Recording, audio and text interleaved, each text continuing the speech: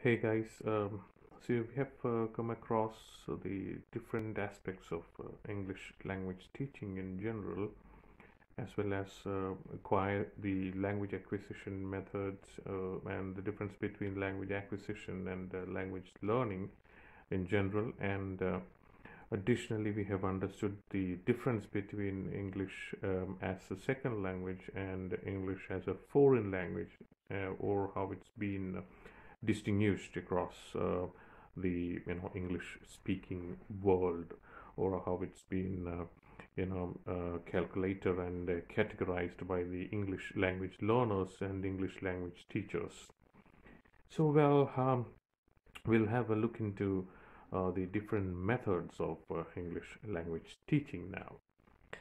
So as you might have understood that English language teaching is the general term or the umbrella term for teaching English to speakers of other languages and teaching English to foreign migrants, the refugees and all.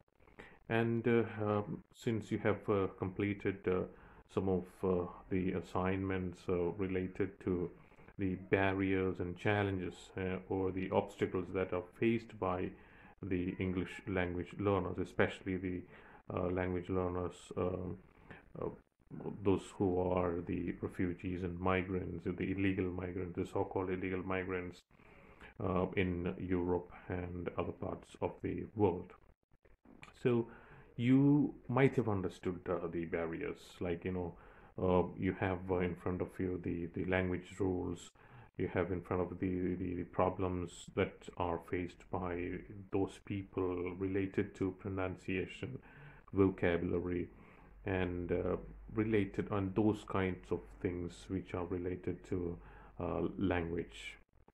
So, in order to overcome all these aspects and problems or the challenges, the English language teachers, well, they have formulated and hypothesized some kinds of methods and approaches in order to you know effectively create a sense of understanding or sense of language, English language for the speakers of other languages or the foreign language learners.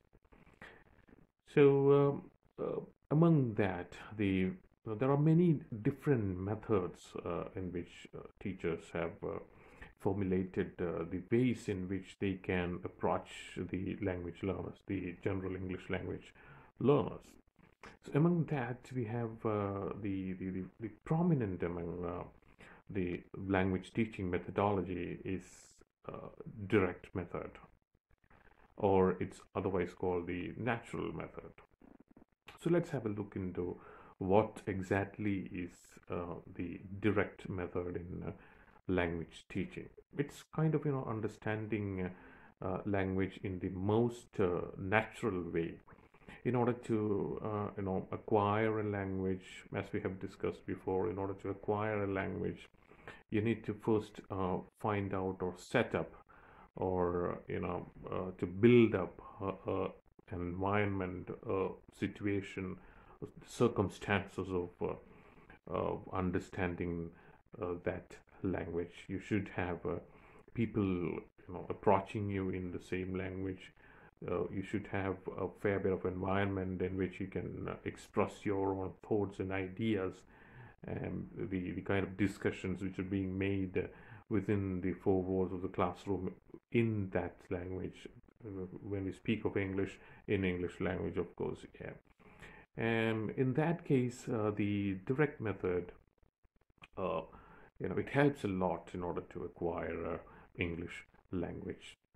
It basically gives you a chance, an understanding to better articulate, better articulation of English language, or in that case, the teachers or the language trainers specifically ask you to express yourself only in that language or English language here.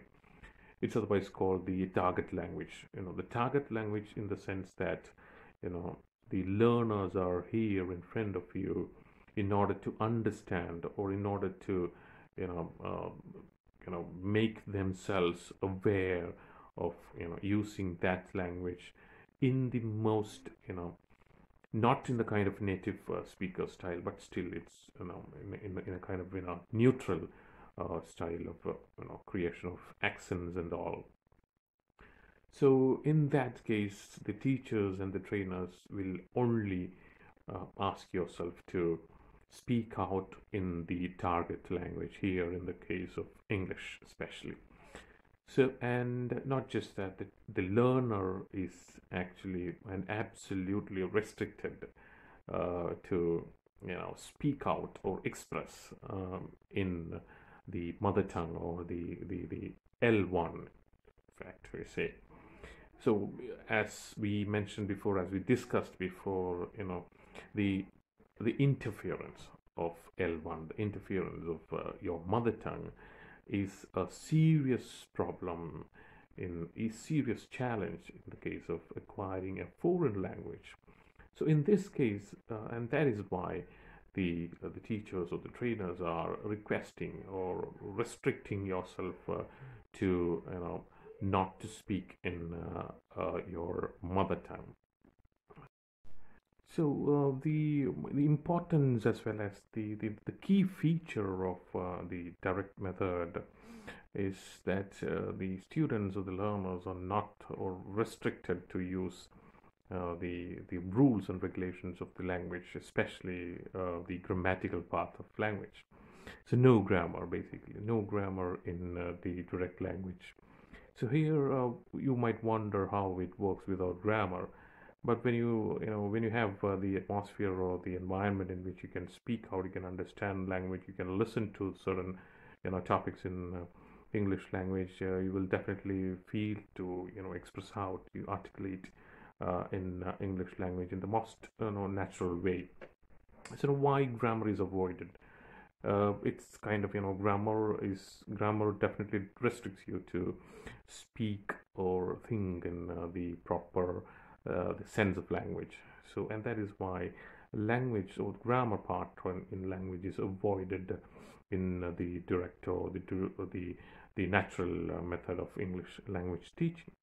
So when you avoid the grammatical part in English language in the direct method, what will happen is that you will give more stress or more emphasis on the right pronunciation.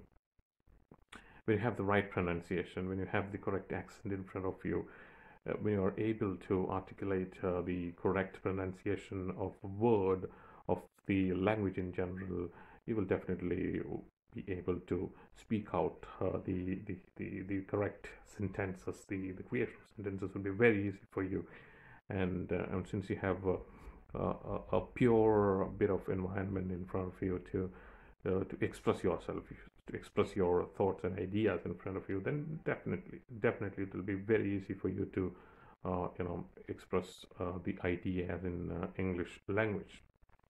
And that's the case for the migrants and refugees as well. So there are some of the features which I should also mention when you talk about the direct method or the natural method.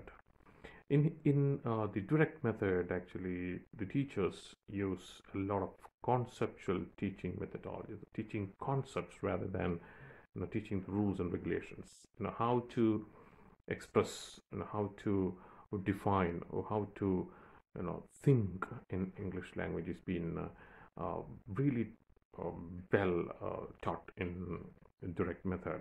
So teaching concepts and vocabulary, and that too using a lot of pantomimes, imitating things in life. Especially you have to talk about a lot of your real life incidents and real life stories like that. Plus, additionally, you have things like the visual materials, and audiovisual inputs are also there when it comes to understanding the concepts of language learning. It's kind of indirectly, the teachers are creating indirectly what we call a situation creating the situation in an indirect manner. That's what we can say about the direct teaching methodology. Well, then the visual materials and the situation creation will definitely overcome the barriers, the overcome the stage fright in front of you to express yourself in English language. It's kind of you know as we have discussed, it's kind of creating the situation indirectly, so that will make the learners accept the situation, and they can easily endure themselves in speaking or in the best possible manner. And another thing that you should understand about the direct method of English language teaching is that uh, grammar is being taught, but it's kind of in self correction or self understanding or self learning methodology, or otherwise it's called the inductive approach in language learning. So teaching grammar using inductive approach is also an essential part of direct learning. Inductive in the sense that you'll have to express yourself in the correct manner when the situation demands to express your thoughts.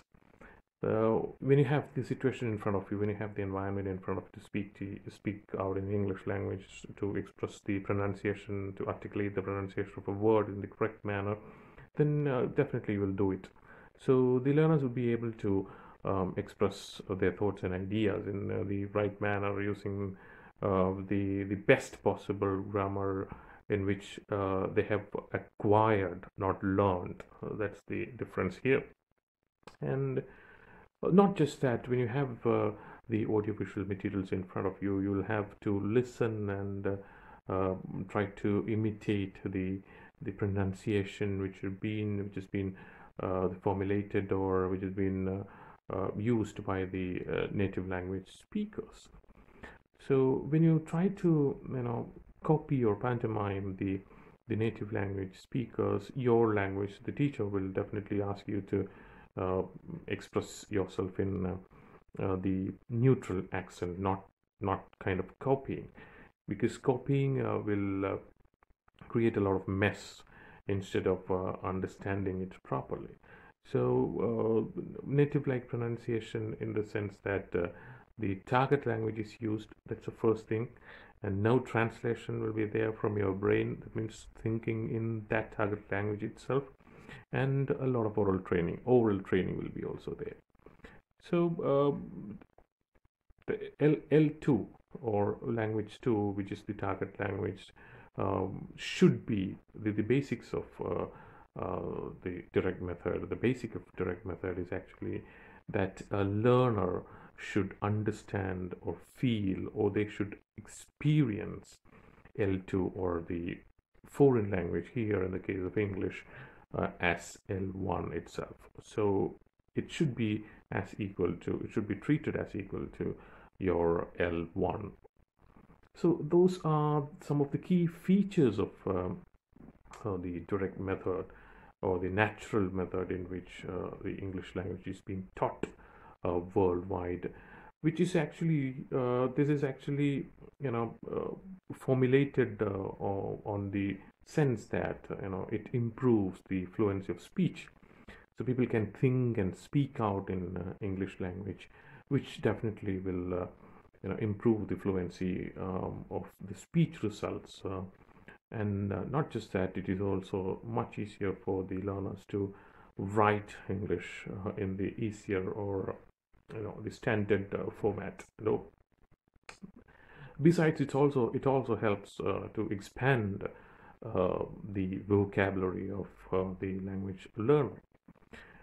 It also improves your reading skills. It also improves the development of language sense as well, because you have a lot of activities in between. You have a lot of activities. It's kind of experiential learning. You'll have a lot of activity based or activity oriented learning taking place in the direct natural method of language learning. Now, since you have the situation creation, and you have in front of you the environment in which people are speaking a lot of English over and over again, what will happen is that you will naturally develop your listening, speaking, and reading skills. That's also one way, one effective way of understanding a foreign language. So basically, the natural method or the direct method is the best in English language teaching, as per researchers in English language teaching, or ELT in general. Uh, Not just that, another thing you have to understand is that, as we have discussed before, your brain has got a lot of passive vocabularies which has been fed over the years, which is passive, which is not dead, but still it is silently sleeping there inside your brain. So when you get a chance to express yourselves, you will definitely try to bring out those passive words, those passive vocabulary which has been sleeping over the years, into active vocabulary. So your brain will work. That's an advantage. Your brain will work a lot. You will try to acquire the language in the proper natural manner. You will get a chance to articulate the words in the correct the correct using the correct speech sounds and all, and you will definitely avoid the stage fright, your exhaustion in front of you to speak out in a foreign language. That's also an advantage of using the direct method, or the natural method of English language teaching. Uh, Additionally, there is another thing that we should understand, is that there are a lot of demerits also in the case of direct method. Why is it so? Is that the most important thing, as per language teachers, is that the traditional type of language teachers is that they say that, or they always support the uh, language learning methodology, in which you have to give a lot of importance to grammar and rules, the form. But here, when you take the example of direct methodology, the direct method, or the natural method, you will have to acquire the language without grammar. You don't need to follow the grammar. You don't need to learn grammar for the better understanding of grammar. But instead, what you're doing is that you'll naturally learn grammar, naturally acquire grammar, naturally cope up with the grammar sense, and you will use it in the most natural way, which is considered as a demerit of the direct method, because it not just that it just ignores the systematic approach of language. That's one of the demerits of direct method, as per the traditional teachers of English language. Another thing that they oppose about, that they object the methodology of direct method, is that in direct method you don't have for the systematic approach of writing and reading. Instead, writing also should come naturally here in the direct method, and even in reading also, you have to go through a book without even referring to the dictionary and all, because you need to understand the meaning of a word without using the dictionary, in the sense that you will follow this entire sentence, and while come up with while you face a different word in between, a difficult word of not of your understanding, what will happen is that you will definitely refer to dictionary in the normal case, but here you will have to understand yourself. The meaning of that word will naturally comes to you, which it has to come to you in the most natural way. Similarly, as in the case of understanding your L1 or your target, your mother tongue. That is another demerit in which the language teachers are not supporting. Why they're not supporting the direct method. And there is another thing which that the teachers are saying, is that it needs skilled teachers. That's an important thing. The demerits of direct method is that it needs skilled teachers, someone who is trained in teaching speakers of other languages. Teaching English to speakers of other languages is a must in the case of the direct method, because when it comes to, or if you take the example of Indian teachers. The problem is that, not just Indian, the South Asian teachers, or the non-native speakers, non-native teachers of English language, basically what they lack is that they are lacking the neutral kind of approach, the neutral accent. So in that case, if they are not skilled enough to articulate, not skilled enough to express their thoughts, not skilled enough to use the methodologies and approaches in the systematic manner, the direct methodology will never come out in flying colors. Why is it so? Is that the teachers will go definitely to the traditional system.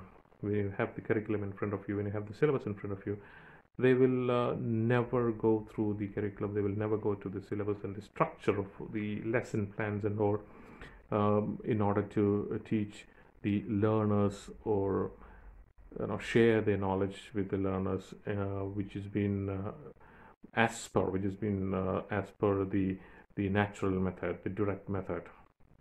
So that's a demerit of one of the demerits, definitely one of the demerits of the direct method, or the natural method of English language teaching. Another thing is that it supports only limited vocabulary. But I don't think so. So it supports only limited vocabulary in the sense that they have a lot of passive vocabulary which has been fed inside your brain for a long time, and that vocabulary should be and it has to come out, and it has to transform into your active vocabulary. It has to take part in your active communication mode. So there is an advantage in a sense. So we cannot consider it as a demerit, though it's been considered by the teachers as or the language trainers as a demerit. So those are some of the things that I wanted to discuss with you about the direct method of English language teaching, or the natural method of English language teaching. Hope you understood some basics about the direct method. It's nothing but the natural method, in which you have a situation creation in front of you. You'll have to adapt to the new environment. There is a chance that you might be sitting inside four walls of a classroom, or four walls of a conference room, and speak out loudly, express yourself to, as in the case that you are in one of the first language, one of the English speaking countries. So that's an advantage, in the sense that most natural method of understanding English is the direct method. So let's see how it works with you as well. So it's better if you can also think in English language, and to come up with fresh new ideas about the direct methodology, or the new methods in which language learners can acquire a foreign language. In our case, it's English language. So thank you so much, and let's have more details. We'll look into more details of language teaching, and the different methods and approaches in English language in our later sessions. Thank you so much.